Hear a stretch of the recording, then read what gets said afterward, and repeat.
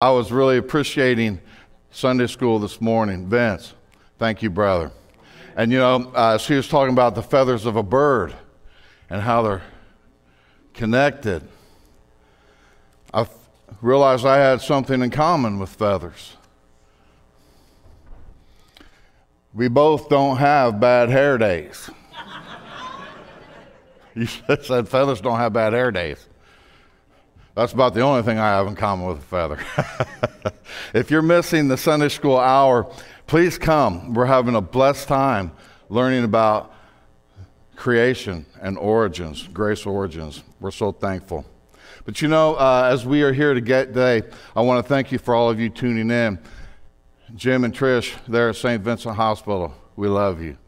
The rest of you who are missing and traveling, we love you. And to those abroad in Europe and elsewhere, we're thankful you're tuning in with us.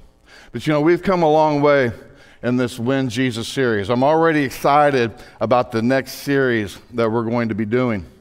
But right now, here's where we're at. And I am excited about Jesus coming back. Are you? This series is on the Olivet Discourse with inserts on eschatology topics along the way. Today, you may be thinking we're going back into Matthew 24, and I know I told you that, but we're going to wait one more week. Next week, we're going to get back into Matthew 24, but today will be another insert. The disciples, we have to remember, they asked Jesus this question in Matthew 24:3. When will these things happen? And what will be the sign of your coming and the end of the age? They wanted to know when the end was coming. When was he going to be coming back? And we've seen in our Lord's response that before his glorious appearing one day, times will get worse and worse. Birth pains leading up to full birth, they're not going to get better, not only for Israel, but for all the nations of the world. And we've seen that. The very worst of times will come in a 7-year period of horrific tribulation upon the world that will end this age of mankind's rebellion. After which Jesus will then return in glory to set up his kingdom here on earth called the millennium, which we are going to cover in upcoming weeks of this series. This 7 years is coming because of man's refusal to accept the free gift of salvation and yield their life to the Son, Jesus Christ, the Savior of the world, that Lamb that was slain for us. And for the last 3 weeks, we have stopped in the Matthew 24 series to look at the Bible's teaching on this wonderful teaching that we believe is the rapture of the church, and why we believe this rapture will take place before this horrific 7-year tribulation period. I hope and pray that you were enlightened and enjoyed these last 3 weeks showing why we believe what we believe. But this morning, before we return to the Olivet Discourse, I want to put another insert in. I want to address a question that has surely come up in your mind, maybe in this series, maybe before this series, but somewhere along the way, this question has come into your mind, which is the title of today's message. Are we close to the end? Has anyone ever thought about this? Have you ever asked that question? Have you ever pondered this question? Here is the message today. I could stop right here, maybe. The Mr. Obvious answer. We are closer by 2,000 plus years.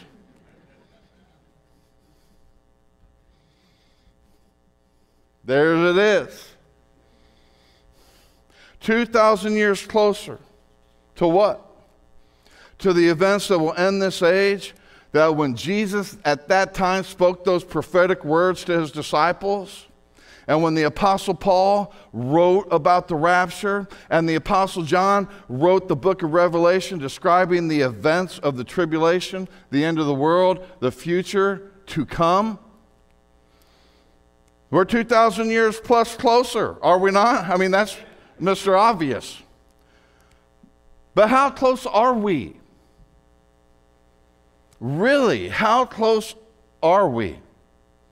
Are there any valid, and I mean valid, clear indications, not speculations, not theories, that previous generations have not seen, that the end of the age is in sight, perhaps just on the horizon? Is there anything valid, anything clear, not speculative? I believe there are, and I want to share some of that with you today. Again, I'm not talking about speculations. I don't want to sit up here and talk about theories that grab headlines. We've seen them. Such as this recent headline reporting that, hey, the Euphrates River is drying up, so the way is now prepared for the armies of the east in Revelation 16, so we must be there because what's happening to the Euphrates. Or surely the increase of earthquakes and tsunamis and world natural disasters, we are near the end. Or the congressional hearing that just took place in July on UFOs, and now they're no longer called UFOs, they're called UAPs, unidentified anomalous phenomena, which is preparing the world for the explanation of the rapture, so it must happen at any time. I'm not even talking about our social problems, the spiritual and moral depravity and decay, the free fall of truth and absolute truth and immorality in the world and in the church today, which the Bible says will characterize the last days, and we're told that in 2 Timothy chapter 3 and chapter 4. What I want to share with you this morning are some very clear indications that we are close to the end. Clear indications that the stage is now being set like never before in history for the events described in the tribulation to actually take place. And should that cause us to ponder, to think, Lord, I just thank you this morning for this time we could come together, to gather together as the saints, to worship you, to sing to you, to praise you, to proclaim you, to edify each other in the word and in encouragement. Lord, I know you're here with us right now. These words that we are speaking about come right from your mouth those many years ago. Lord, give us your wisdom and your discernment. But Lord, keep transforming our hearts to be like yours. In your name, Jesus, we pray. Amen. So let's begin with some rules. Let's have some very clear rules, some clarification, some ground rules before we start. And I think you should apply these rules to yourself when it comes to eschatology at all times.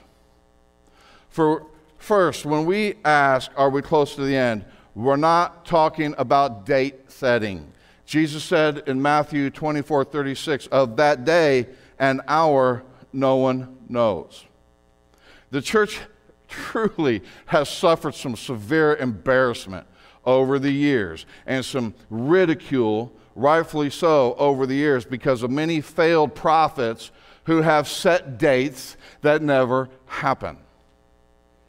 They never transpired for the Lord's return, despite the fact that he even said, no one knows. No one knows means no one knows. The only one who knows is God the Father, Matthew 24:36. Anyone who gives you a date when the Lord is going to return immediately is a false prophet. Okay? Second rule, when we ask, are we close to the end? We're not asking the question, are we close to the rapture? This is doctrinally and theologically very important. We are talking about valid indications or signs that we are close to the 7-year tribulation that will end this age, that will usher in the glorious and public return of Jesus to set up his kingdom at the end of the tribulation. That's what we're speaking about. You see, when it comes to the rapture, the Bible gives no signs. We must understand this. The Bible gives no signs. We're simply told to be looking for Jesus, who's coming at the rapture, could be at any time, which means that it is possibly as close as our very next breath. Amen? Hey, that's a real good flight program. We don't even need feathers for that, Vince. I know I don't have no air in my bones, but God's going, whoo, I'm gone. Are you going with me? As we saw in the message kept from the hour, the church is never, not once, told to look for or prepare for the tribulation, nor is it ever told to look for the Antichrist. Third rule, though we cannot and must not set dates, we ought to understand the climate of the times. Jesus said this, follow me here, in Matthew 16, 1 through 2. He said, here we are in verse 1. The Pharisees and Sadducees came up, and testing Jesus, they asked him to show them a sign from heaven. But he replied to them, when it is evening, you say it will be fair weather, for the sky is red. What's he talking about this verse for? Follow me here just for a minute. In this context here, as you read the passage, Jesus is condemning the Pharisees because they asked for a sign. He tells them that they were careful observers of weather signs. They could look at the climate of their day and for the most part forecast if fair weather was coming or stormy weather was coming or threatening storms were on the horizon. This is that old adage that we get, what? Red sky at night, sailors delight. Red sky in the morning, sailors take warning. Yet the Lord is telling them here in this context, when they were surrounded by the many signs, when they were surrounded by the miracles, the signs and wonders that Jesus had worked, which all pointed to him, through the Old Testament, pointed to him as their prophesied Messiah, they could not read or discern those signs. If they had read the signs as easily as they had read the weather, they would have realized, they would have understood that they were living in momentous times. Namely, hey, the Messiah is among us. And by way of application there, I believe that we, as we look at the climate of our day, it is clear that we are living in momentous times. You could use the analogy and say the skies, so to speak, indicate that the storm of God's judgment is gathering on the horizon.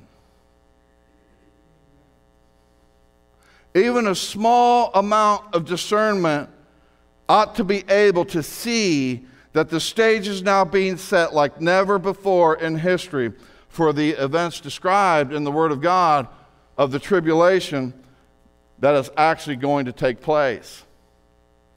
The fourth rule, and this one we tend to see a lot of failure in. When we ask, are we close to the end? It must not be an Americanized answer. This happens all the time.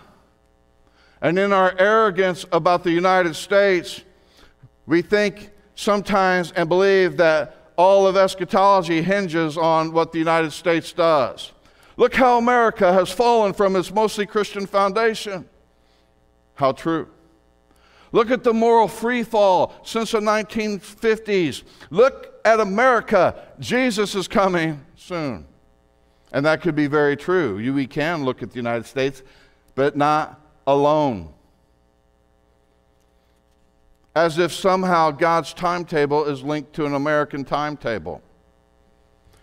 So we must remember this. We would always do good to remember this, that the coming tribulation is a worldwide event, as is the glorious return of Jesus Christ. It's worldwide. So with those clarifications and those ground rules out of the way, let's look at the first indication that we are close to the end. I'm going to give you a few today that I believe are fundamentally and biblically solid. The first is the rebirth of Israel. I'm not going to spend much time on this as we have already. We looked at this before in the message Gentile Times. If you want to know what the Gentile Times are, go back if you missed the series and listen to that message. We saw that that is in our lifetime, and in your lifetime you have seen a miracle of God in that Israel, a nation thought dead, thought gone for thousands of years, has now come back into existence in her land as a self-governing nation starting in May of 1948. Monumental. This is a clear indication. And we know that this nation, it's so significant. We know from the book of Revelation that the Jews will be a nation to whom the Antichrist will make a covenant, as we saw in Daniel. And they will have a temple in Jerusalem in which the Antichrist will enter and declare that he is God. We saw the abomination of desolation. And to this day, we have so much evidence, even the government admits, they are ready and preparing to rebuild the temple. It is the lifeblood of their faith. But it is not the rebirth of Israel alone by itself that is overwhelmingly significant. It is the rebirth of Israel in connection with two other things that we're going to look at this morning that brings us even closer to the conditions of the coming tribulation. However, keep in mind, everyone, that this rebirth of the nation of Israel today is in accordance with the prophecy of Ezekiel 37, the gathering of dry bones. It's a political regathering, not a spiritual. God's people, Israel, they have still not come to life through the Holy Spirit. They still do not recognize Jesus as their Messiah. That regeneration, that remnant we saw of Israel will come at the end of the tribulation when Jesus returns, and they, in repentance, will they look upon them whom they have pierced. Zechariah 12:10. Our second indication that we are close to the end, what could it be? It is the rise of globalization. The rise of globalization. Globalization is a term that only began to be used commonly in the early 1990s. After 1990 into 1991, at the fall of the Berlin Wall, and I was there in the military, the fall of the Eastern Bloc nations and the opening of markets, globalization became a new phenomenon. To anyone born after 1991, you know of no other time than a time of globalization. You have nothing to compare life to other than being involved in a life of globalization. It is a term used to describe how to trade and technology, the technology that have made the world into a more connected and interdependent place. Globalization also captures with it in the scope the economic and the social challenges that have come about as a result. The rise of globalization is political and economic. Politically, what do we know from the Word of God? We know from Daniel 7 and Revelation chapter 17 that during the tribulation, the whole world will be divided amongst 10 kings. Each king representing, the Bible uses the word kingdom. And these 10 kingdoms will give their power and they will give all authority to the beast. That is the Antichrist in Revelation 17, 12 through 13, resulting in no other than a one world government under his dictatorship. You see, the idea of a world global government was simply inconceivable in generations past. Yet in our lifetime, we are seeing politically and economically the stage being set for this, just as the Bible predicts. Everyone here is in a season where you have seen the start and the continuation of globalization, or you were born into it and know nothing else. We are in a monumental shift in the history of the world, especially in how governments and nations exist with one another. For example, how many of you have heard of the Club of Rome that began in 1968 and is extremely strong today, a political think tank that has major influence into the political sector? They're a global think tank with a large social and a large economic political influence in our governments today. Their goal, quote, to divide the world into 10 economic political regions called, get this, kingdoms, which would unite the entire world under a common leadership and common monetary system, end quote. We are seeing through our gross domestic product and national gross domestic products and international trade that trade now is at the highest level. Connectivity and globalization the world has ever seen, up to 60% of GDP. There are powerful forces, my friend, working today to bring this new world order into existence.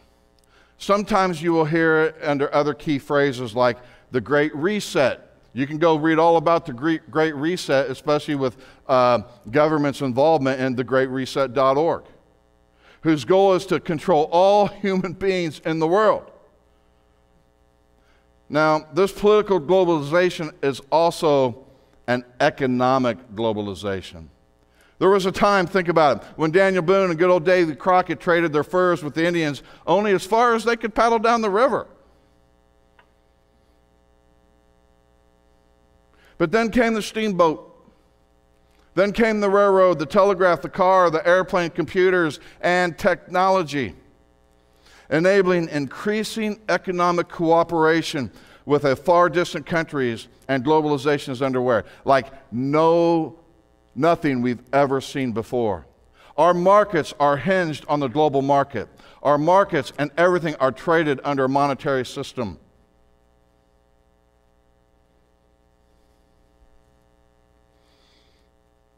To have a global economy, everything has to be standardized, which is the push behind a cashless society, which is the push of digital currency. A one world global currency, a one world economy for a one world government. We are moving ever so swiftly to a cashless society. If you have not heard of this, you certainly need to be aware of this. And that is the rise of CBDCs, central bank digital currencies, which is a virtual currency issued by a central bank. And when you look at political and government research, many are researching this and using this. According to Cointelegraph, in the future of money, it says this: digital currencies issued by central banks are currently one of the most revolutionary innovations in the global financial ecosystem. Ideally, all companies within a country would exist in the central bank's network, which the government would have control of the entire network, so there would be no more need of local banks. When's the last time you've ever received a paper paycheck?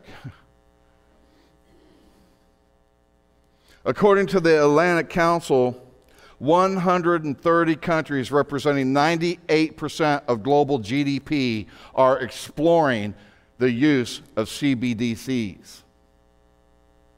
This is up from 35 countries just in 2020. As they put it, there is no stopping this digital train. They went on to say, a CBDC would certainly provide government with more control over citizens' funds. Citizens who want less government involvement over their financial lives see a huge problem with this type of currency. Thus, start reading the headlines like these, CBS News, Sweden moving towards cashless economy. The Washington Tribune had this headline, Congress preparing for a cashless society. MSN News had this recent article, virtual wallets power speedy payments. I mean, how many times have you Apple Paid somebody? How many times have you Venmoed somebody? I mean, virtual wallets, just ding, and you pay for stuff right at a cash register. Before we comment on the significance of this one world economy as it relates to the world conditions and the tribulation, let's look at something else. The third indication that we are close to the end. You have Israel, you have globalization, it's the expansion of ID technology. Are you guys following along with this new phenomena? Along with this global digital economy comes the need for personal security. And when you have personal security needed, there's great measures that take place so people can't get into your business, so they can't get into your bank, and thus the rise of modern biometrics. Biometrics is everywhere. Everywhere. No need for signatures. No need for passwords. Boom. Open right up. Biometric recognizes you based upon your very unique biological characteristics. Biometrics is behind thumbprint, face, eye retina, and chip recognition. It can even read your personal blood veins to identify you. It is being used for civilian identity in populations throughout the world today. It's called population registration. You want to hear something amazing? How many here have heard of India's Aadhaar project? No? This is huge. This is massive. This has been around for 10 years now. Nations around the world are watching, looking, and learning and wanting to incorporate a similar system. It is the world's most extensive biometric identification system. The Aadhaar number is a 12-digit unique biometric identity number issued to all of India's residents. 1.3 billion people out of India's 1.42 billion people as of January 2023 have a biometric ID number given by their unique iris and fingerprint recognition. Didn't know that about all of India. Didn't know the United States is looking into that. Didn't know that the European Union is looking into that. This is 99% of India's adult population.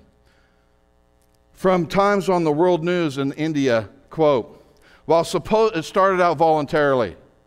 While supposedly voluntary, Aadhaar had imposed itself increasingly onto citizens' private lives. It became near impossible in India to buy a cell phone, contract, or open a bank account, for example, without providing your Aadhaar number, your biometric number.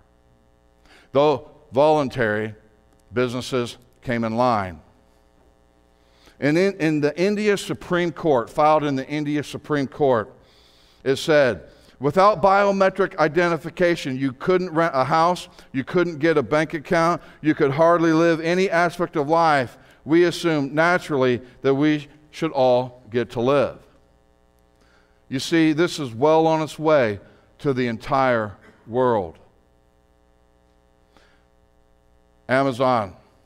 They have a new documentary out on called The Amazon Empire. You want to know about data. Quote from one of their executives, you can get on and watch it. quote right from Amazon, whoever owns, collects data, if you have the access and rights to data, then you are king. It's all about the data. It's everything. This is well on its way. But here is the major debate of the day. It's being debated in the House of Congress. It is being debated all over the world. It is being debated in the business sector. It's this.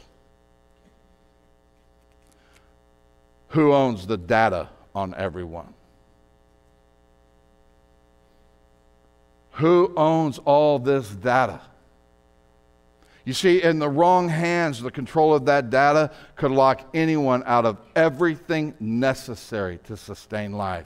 Right now, with biometrics, every one of you and whoever owns the data could completely shut your life down. We exist in those days today.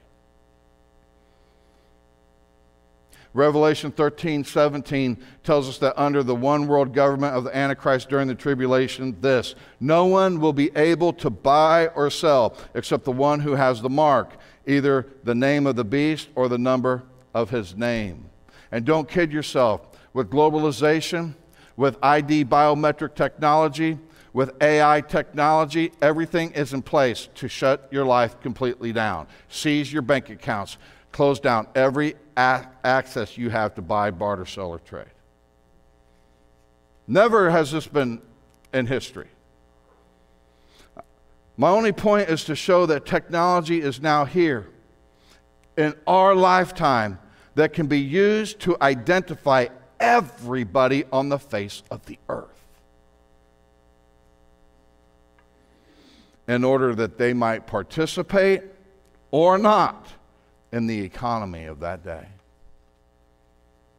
So with the rebirth of Israel, rising globalization politically and economically, as well as the expansion of ID technology, biometrics, everything, and when you look at all the end time prophecies, everything is now in place to fulfill the conditions that will exist in the tribulation. Did you know that? Something that could not be said just 50 years ago. But what has all of this to do with us if we believe the rapture will occur before the tribulation? I mean, so what? I mean, well, since we know that the rapture will precede the tribulation, right? And our Lord's manifestation in glory by at least 7 years, the period of the tribulation, then when we see these three things taking place, do we not know the rapture is automatically closer by reason? Especially when you add in the world in the way the Bible defines the world we'll be living when we lead up into the tribulation. What's a good example? What's an example we could use? For example, hey, when you see Christmas decorations going on sale, when you hear Christmas carols being sung, no duh, you know Christmas is coming, right? Crazy, but some stores already have their Christmas decor coming out. It's like, what? And if you know that Thanksgiving precedes Christmas, then as the signs of the approaching Christmas gather, and the signs of the approaching Christmas intensify, you know, Thanksgiving's coming. It's near. Well, so what? Did you know in 1 Chronicles 12:32 about the 12 tribes of Israel, the sons of Issachar were praised because they understood the times with knowledge of what Israel should do? If our understanding of the times is that the end of the age is near, should we then not know what we should do? To understand the times with knowledge is a praiseworthy thing. Therefore, we have to ask ourselves, should we live differently? Should we be living differently? But let me ask you this. Should we live differently because we believe His coming is imminent? I mean, should we just live differently because we believe his coming is imminent?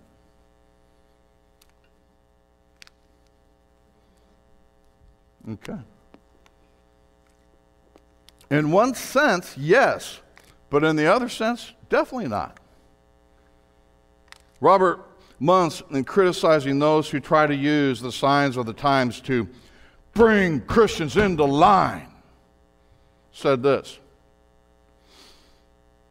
the wife who just tidies up her house for the visitor, yet for the most part never cleans, would not be considered a good housekeeper just because she got it together before the visitors came over. Or the husband who only plays with and spends quality time with his children and quality time with his wife when the in-laws or his parents come around would not be considered a good, loving family man just because he got it together when they came. Would we agree with that? Our motives ought to run much deeper and much purer than just get it together because Jesus is coming. Surely we would not determine how we should live, right? Surely we wouldn't determine how we should live based on the nearness or the farness of the coming of the Lord. Is that the barometer? I mean, even if the blessed hope were 1,000 years still away, it should not diminish our faithfulness. It should not diminish our dedication or our service to him, should it? But yet, if his coming is very near, as the signs we have looked at might indicate, should we not, because of that, buy up every opportunity that is ours while there is still time? Should we not truly be redeeming the time? And if we really believe that Jesus could come for us at any time, we must ask ourselves the question, should that not be reflected in the way we live? Robert Murray McCheyne, a man of God who died at just 29 years of age. On one occasion, he went to his board members and he asked them this. He said, "Men, I have a question to ask you, and I want an honest answer. Do you think Jesus will come tonight?" And after thinking about it, one by one, his board members answered, in all honesty, "No, we don't." Then they asked him, "What do you think? What do you think really?" McCheyne then opened his Bible to the Olivet Discourse of Matthew 24, our text for the When Jesus series, and he took them to verse 44. "You must be ready, for the Son of Man is coming at an hour when you do not think he will." And that was his answer to the board. I had to ask myself these questions. How many actually think Jesus is coming today? I'm not asking for a show of hands. How many of you think Jesus is coming? You see, later on in the parables, and we're going to be looking at the parables and coming up, we will see in the upcoming weeks that there is a kind of servant that Jesus calls evil, who says in his heart, "My master is not coming for a long time."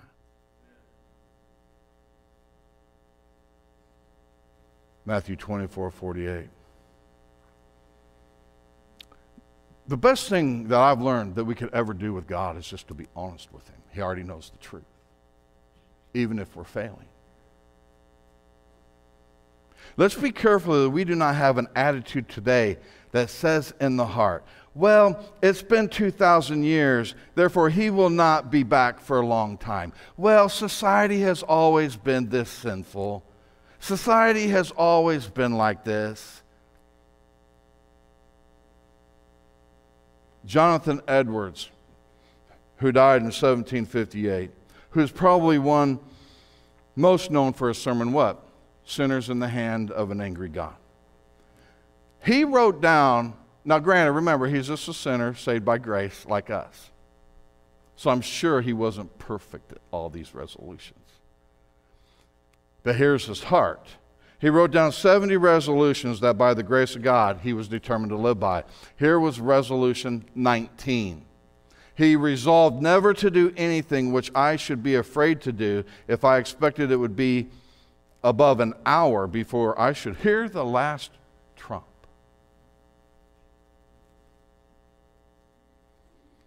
Man, I've not done so perfectly at that resolution.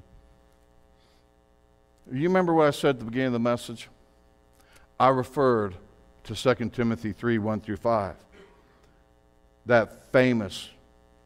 Those famous verses of Paul to Timothy describing what will characterize not only the world, but will characterize the church in the last days. Let's read it. But realize this, that in the last days difficult times will come. For men will be lovers of self, lovers of money, boastful, arrogant, revilers, disobedient to parents, ungrateful, unholy, unloving, irreconcilable, malicious gossips, without self-control, brutal, haters of good, treacherous, reckless, conceited, lovers of pleasure rather than lovers of God, holding to a form of godliness, although they have denied its power. Avoid such men as these. Let me ask you, does this look like a people who believe that the Lord could come at any time? That last days church, does that look like a group of people who think Jesus is coming? Are they living their life as if Jesus could come in the next hour? Let's not let any of that be what we practice. We may fail day to day in our walk and need the Lord's forgiveness for sure. But what are we practicing? What is guiding our heart? What is our vision? Do we have this eternal vision? Last week I challenged us in light of the shortness of time to be witnesses, remember?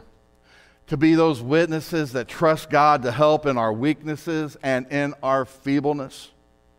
To share and proclaim Jesus to a lost and dying world. I challenge us to that outward action to love God and to love people, sharing Jesus and loving others. But this week I want to do a different challenge. I want to challenge us to look inside the personal level. To the personal level, to resolve like Jonathan Edwards, to live as if we expected His coming to be no more than an hour away. If we really believed, would you live differently if He was only an hour away? I know we all are going to say sure.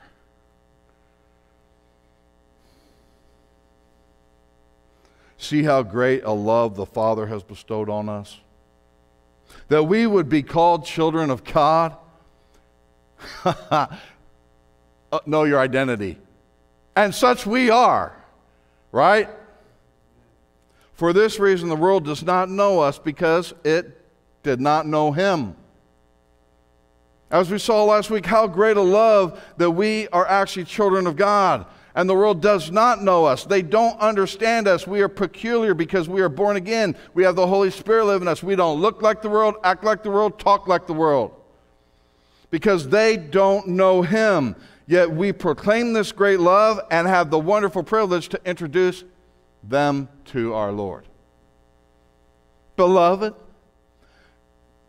now we are children of God, and it has not appeared as yet what we will be. We know that when He appears, we will be like Him, because we will see Him just as He is. When He comes for us, we saw this, we're going to be changed. But we're not just going to be changed. Should He come within the next hour, we will be like Him. Wow, what type of hope is that? That is a certain, perfect, beautiful, guaranteed hope. What a glorious transformation that will be, right on? Why should we be discouraged and allow depression to run and rule and reign our life?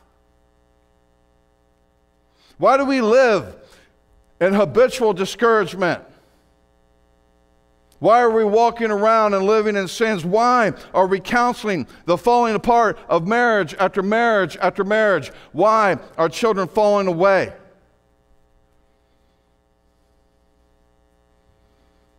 Why are we troubled so badly in our trials when we know at any moment Jesus could come, that we will be changed, that we will be like him, that we will see him? Oh yes, it's because we are so mired down in this world. We are so finite, we can barely understand or grasp what that is. As the world invades us and beats down on us, and this battle we're in.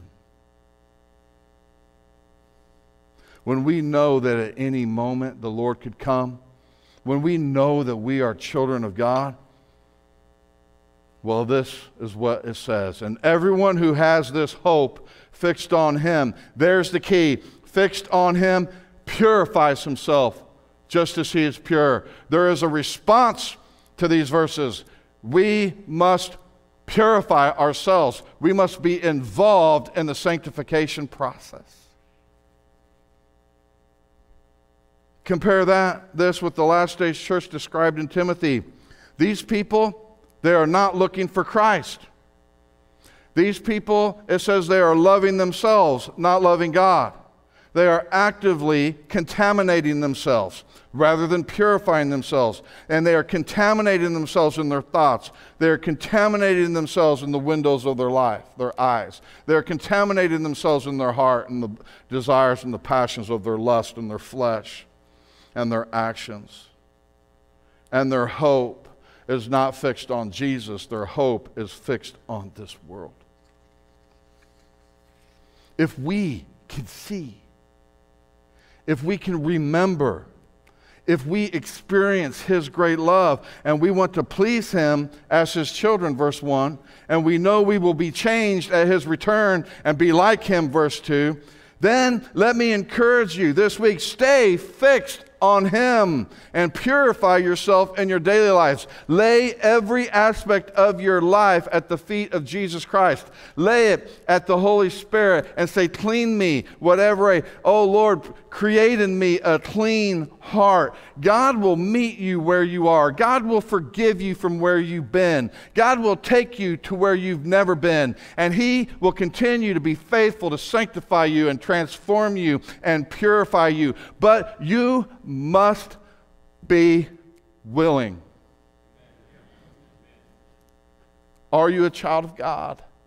Are your eyes fixed on him?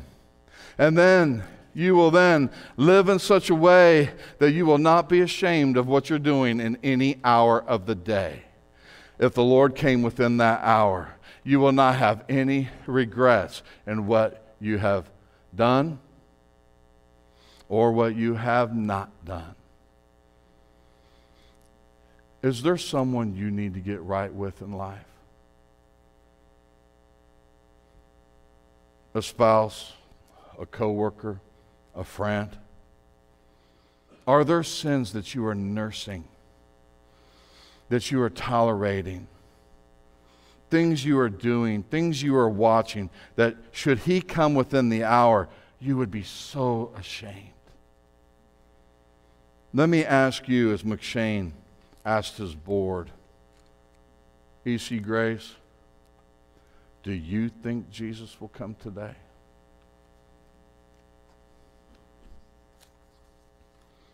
Do you believe we are close to the end?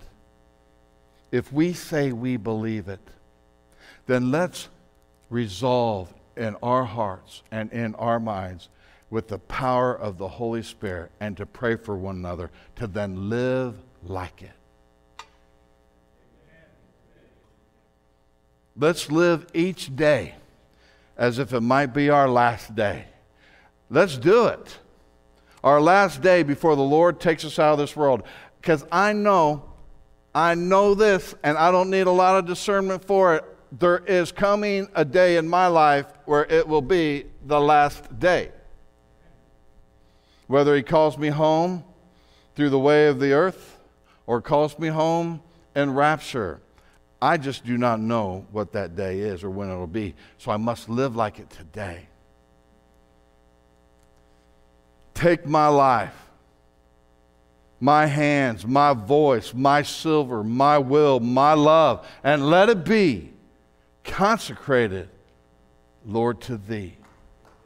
Take my feet, my lips, my intellect, my heart, myself, and I will be ever only all for thee, ever only all for thee. Oh Lord, take all my moments and all my days and let them flow in ceaseless praise. Can we live like that? Can we at least ask God to give us the hearts to be like that? Amen. Let's stand and sing.